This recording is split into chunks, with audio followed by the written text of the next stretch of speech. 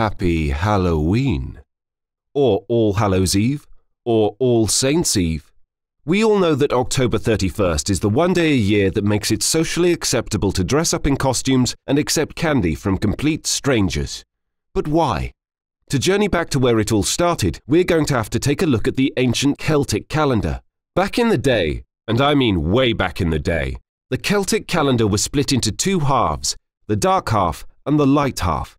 Every year on November 1st, a day officially known as Samhain, people would celebrate the beginning of the dark half of the year by hosting a festival. Many believe that during Samhain, ancient ghosts were particularly active as the boundaries between the living and the dead disappeared. Spooky. With ghosts gallivanting everywhere and winter quickly approaching, settlers left various assortments of food and drink at their doorstep, hoping to keep the ghosts from destroying their crops.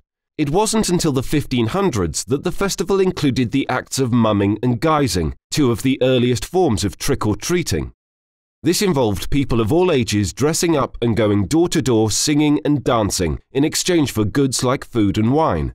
By donating goods to those in need, it was rumoured that good luck would come your way.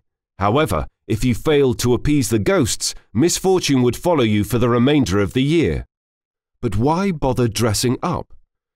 Some believe that by dressing up in disguise, they were accepting the gifts on behalf of the dead, while others thought of it as a way to blend in and protect themselves from the ghosts that occupied the town. But the name Halloween itself actually comes from the Christian holiday All Saints' Day, which goes by the name of All Hallows' Day, which also falls on November 1st, which is essentially the English version of Samhain, which is the day before All Souls' Day. I know, it's a little complicated, but just hang with me here.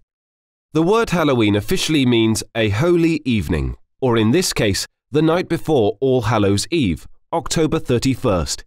The name was later shortened to Halloween for simplicity's sake.